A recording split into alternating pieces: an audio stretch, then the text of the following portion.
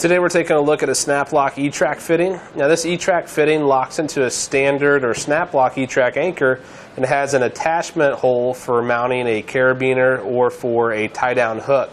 Now if you need a carabiner, you can find one at etrailer.com with part number SLASCI.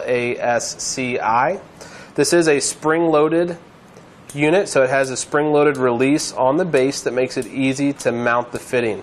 So you can pull this back, place it into the E-track, and release it to anchor it in place. You can quickly and easily move it from slot to slot. It's just a really nice, convenient design when it comes to cargo management.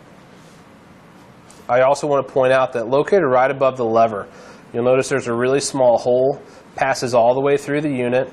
You could place a small pin or piece of wire through there or anything that would fit, and that would prevent the lever from being operable. So that would add security and prevent that from ever being able to disengage from the E-track unless it's removed and until you would manually do it. So just a nice little safety feature there. Nothing's included to do that, so you'd have to add in your own piece of material there. But I did want you to know that that is there for that reason.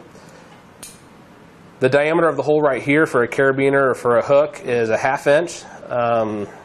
It's a really nice design. It's made from a steel construction with a zinc plating, so it's designed to resist rust and corrosion.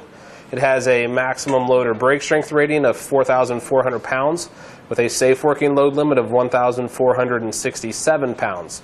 Just always keep in mind that tie-down anchors must be chosen according to their safe working load limit, so the weight of the secured cargo must not exceed the combined working load limit of the anchors being used.